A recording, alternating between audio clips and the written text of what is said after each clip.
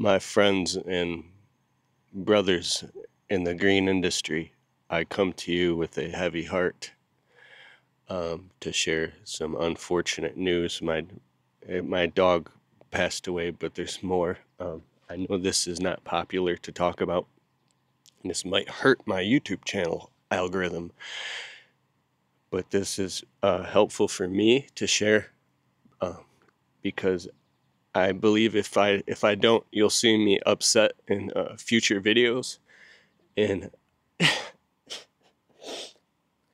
I don't want you to wonder why. So I just want to get it all out now and get it done with.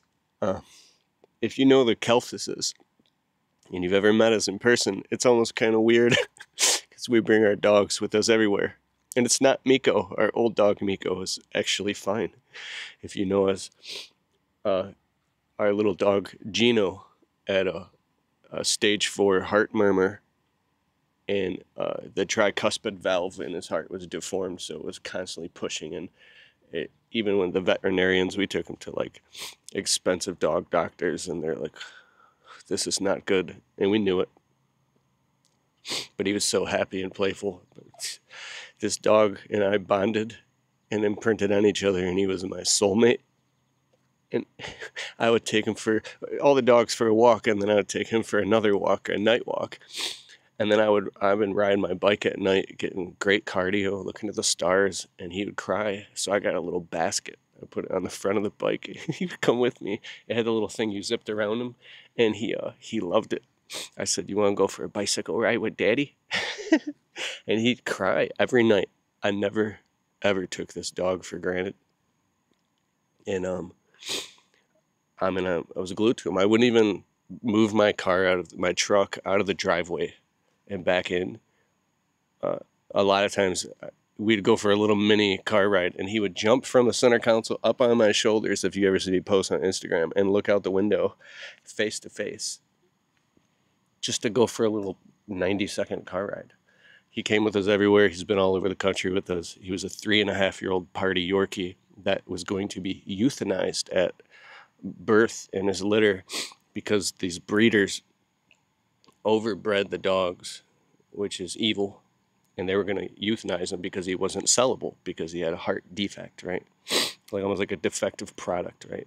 My wife is the most sorry, I got to compose myself. My honor and gratitude first actually goes to God, because when you don't think that you have any room for anything else in your life and you're up to your eyeballs, there's always room for love, more. And my wife, January of 2021, a freezing, boring winter, she comes home with this little puppy.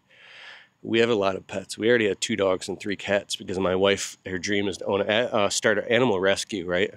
And I was like, we got to grow these businesses, and but I love and respect and I honor my wife, because we wouldn't have our pets that we have now if it wasn't for her. My wife her capacity for love is beyond any human I've ever known. She's, it's unbelievable. So she brings home this little white Yorkie. Yorkies are copper colored, right? And he's tiny, and he has little spots. He's a party Yorkie, so it's a different type of breed. As soon as I hold this little dog, he's sleeping, I can instantly feel the energy. I'm like, whoa, this dog is insane. It's going to be rambunctious. We were supposed to find it a home. We were just homing it for a few days. I'll make this quick. And we had this little playpen with blankets and toys and for him, and very well taken care of. And right next to our bed, because our dogs sleep in our bed, and we didn't want to get attached to him because we had too many animals, right? And so it was nighttime, and we went to bed, and he was crying in the playpen and jumping up, trying to. And my wife's like, we can't. And I'm like, no, we can't. So the second night, just while sleeping, checking on him multiple times. We spoil our dogs, trust me, like over the top. But he was crying. She says, okay, we'll bring you in the beddy by. She brings this little doggy in between us in the bed, and he snuggles up in the blankets. Game over. Next thing you know, this little Geno, we called him, I'm dancing around the house going, Genie Beanie Boy, Genie Beanie Boy, Genie Beanie Boy, Genie Beanie Boy. And I'll go faster and faster, and he's rah, rah, rah, and he's biting my slipper, and I'm dragging him around the house. And we became inseparable.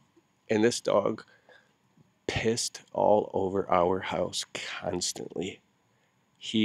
My wife lost her mind of how much he would not potty train. He pissed on everything. Our dogs were annoyed by him. He was so hyper. Dude, our old dog Miko.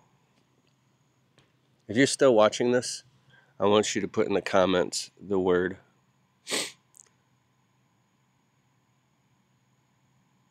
love. Put the word love in the comments.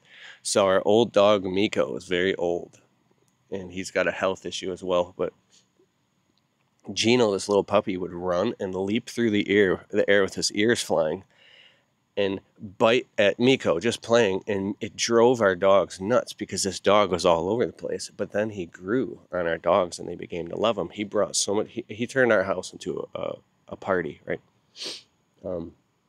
So anyways, he was having little heart attacks in the backyard. He was not allowed to chase squirrels in the backyard because he would literally fall over and have a heart attack, and I have to pick him up, and like he would come back and like be shaking and limping, and then he would shake it off and he'd be okay because his heart couldn't handle the speed.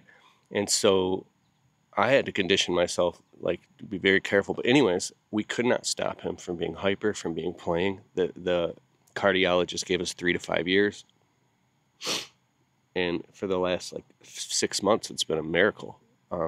He hasn't had any actual episodes where he's collapsed from the heart murmur because it's not working properly. And we feed them, dude. I have a 10-stage water filtration system that I remineralize the water with the colloidal minerals, and I balance it with sea salts, and they have a water filter system. And like I have a dog vitamins, and I make them fresh chicken with brown rice and like all types of stuff. Like I'm obsessed with being the best dog dad that I can be, and I'm hyper conscious about being completely empathetic. So like I look in my dog's eyes and I say, I love you so much, like with complete connection. It's not just like, oh, it's just a dog. No, this is like my son, you know what I mean? Like that's how much I love my dog, and I love animals, right? So here's how he died. Last night at 10:26 p.m., 9:25 p.m. We got a little dog door. He runs in and out, 150 times a day, barking out the window nonstop. He's crazy, and he's been really fine. He's sleeping at my feet by the couch. He's on me. I'm petting him. He's sleeping on my feet. He's barking. He's all over the place. We're giving him treats. I'm petting him. I'm playing with him, just like any normal night. Some neighbors are walking their dogs past, and our 2 little dogs always bark. So he barked out the front window, and then he ran out the back door to go to the backyard gate to get a glimpse so he could bark at them. And my wife and I were just chilling like a normal night, and then I hear screaming outside. 2 of them. First scream was a painful scream, and the second scream was like a help me scream, and they were like back to back. And I was like, what's that? And I jumped up and I went out to the back door, and I'm looking around. Geno, where are you, Geno? And I'm clapping my hands, and I instantly knew something was wrong. So I'm looking around. It's dark, and right in the bushes, his body's laying lifeless. I looked at my Ring cameras. This seems like a long time. It took me somewhere between 23 and 27 seconds from the moment he barked. 7, 8, 9, 10, 11, 12. I had to have been faster than that. That seems way too long. I feel guilty at that long. Like you're processing what's happening. It's coming all the way from outside. We have other dogs that bark. We have neighbors that play with their dogs. Like, so it's loud. But as soon as I heard it, I jumped up and I ran out and I'm trying to find him in the dark. I found him laying there, boom. I instantly grabbed him and I'm patting him. I lay him down, I'm giving him CPR, chest compressions, mouth to mouth, chest compressions, mouth to mouth, chest compressions, mouth to mouth. I yell to my wife, she comes out, we're laying on the patio with our dog, and this is really helping me. This is very therapeutic. And when I found him, there was no heartbeat, no pulse, no breathing. And so as I'm doing chest compressions, his heart wouldn't even start. Like, it's almost like he had a massive heart attack, and it was done. Like, his heart failed completely and gave up. Like almost take like a motor that has 500,000 miles on it, and you're running at red line constantly, and one day it just seizes up, right? And I'm praying to the Holy Spirit, like, Jesus, Lord, you raised Lazarus from the dead. You did this. You did, in total faith, praying nonstop. And I keep doing chest compressions, giving him mouth to mouth, no response at all. And I saw when I first picked him up and his eyes were focused. So even though he wasn't breathing and there was no heartbeat, what I saw was he was still alive. And within, I'd say 25, 30 seconds, so make that about a minute from the initial heart attack, he was already completely limp and lifeless, but his tongue now came out. There was nothing there, and I just kept praying and I kept doing it. And so my wife's like, we got to get him to an emergency vet. And so I'm like, I can't stop doing this. I can't stop. Like, I can't just stop and we bring a lifeless dog to the vet. We can. We tried. But what I mean is I kept nonstop giving him chest compressions, and then I got him up all the way, and she's in my truck. She's sobbing, crying. We get out onto the main road, and I'm just in the truck now giving after, I'd say, if I could best guess, right at about the 3 to 4 minute mark, I saw that the dog was lifeless and it let go and it was completely gone. Like, and now because I promised I would not give up, right? I'm praying, I'm giving him mouth to mouth. My phone dies in the truck because it was already dead. Her phone died. We got 2 dead phones.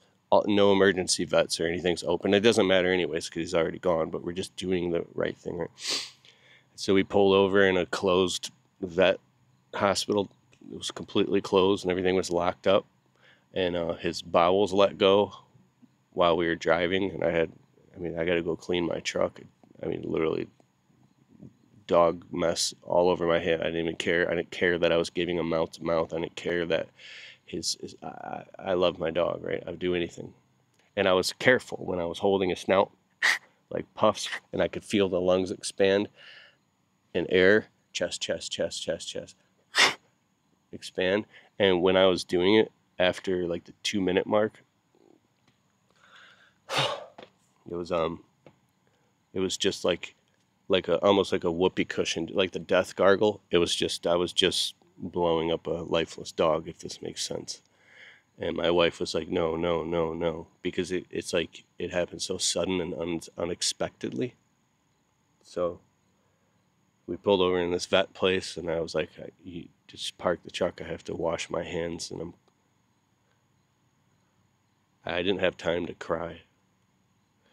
But then I knew it was final, and I started sobbing and bawling and rinsing my mouth out with water in my face and sanitizer and cleaning. And I put him on my center console blanket and brought him home. And we put the blanket with our dog in a dog bed and put him up, and we let all our other animals view him as we laid around crying, bawling, and sobbing till 3:30 in the morning. Our other dogs understand that he's gone. They totally get it. Our little dog Gracie, who is best friends with him, she's very, very, very, very, very hurt. And so I went around my yard. We have a beautiful garden. And I cut hydrangea stems. I cut lavender. I cut weigelia. I cut fountain grass. I cut lily. And I made a beautiful bouquet. And as I was cutting it and making a bouquet out of my own garden for him where he played, I was sobbing, crying, completely heartbroken because it had never occurred to me to take scissors and go cut trimmings from my own garden. And I laid him out like a viewing, and I put a Bible on him. This was all very slow. I just like, and I said to my wife, "You have to come see these beautiful bouquet I made for him." She's like, "If you want me to," and because she had already sobbed now for 2.5 hours straight, right? She comes into the garage, and I got him laid out. As soon as she saw it, she just started sobbing. So it's the next morning now. We've been on no sleep. I've slept 2.5 hours. We've just spent the last 2 hours basically doing a funeral with our dog. This is way too much information, and it's pretty morbid, so I should probably just stop. But we did the most beautiful thing. I read Bible verses, and we're going to, it's very hard to let go. This has happened very fast. And he's my little Geno Beano Boy. He's the best dog I ever had in my entire life. I'm in love with him, and he's the most beautiful, not a hurtful bone in his body. Phenomenal dog. Everywhere we went, he rode. He'd jump from the center console and ride up on my shoulders. I carried him, I mean, complete love. Every day I get home, I lay on the kitchen floor, and I go, "Oh my God, Daddy's home, Daddy's home." And the dogs jump all over me, and I'm hugging them and kissing them, and I carry him around the house. I pick him up, I flip him over on his back and put him on the couch and like that, and then I run down in the basement, and he's chasing me, and I'm talking like the constant love and connection. I literally couldn't even use the bathroom without the dog sitting next to my feet, and I'd be petting him. Complete nonstop love. So with all that being said, thank you for listening. I have to now say goodbye to my beautiful 3.5-year-old party Yorkie, Geno, and I do it with much sadness. I have no regrets, and I give all honor and glory to the Father, our Father God in heaven, and I also give much honor and praise and love and respect to my dear wife, who, without her, I would have never even met this dog, because she has a heart of gold, and she is the most loving human being I've ever known, and I am a very blessed man, and 'tis the circle of life, and death is very real, and okay. All right, I got all that out, and I'm not going to be blubbering about it in videos again. And for all you guys, I appreciate you. I have much love and honor and gratitude and respect for you. And there's some very, very wise men and women who follow. There are women, too, in the green industry. Very smart, intelligent people who follow and watch my videos. And I see you, and I see your comments, and I much honor and respect you, and I mean it from the bottom of my heart. And have a good day. Later.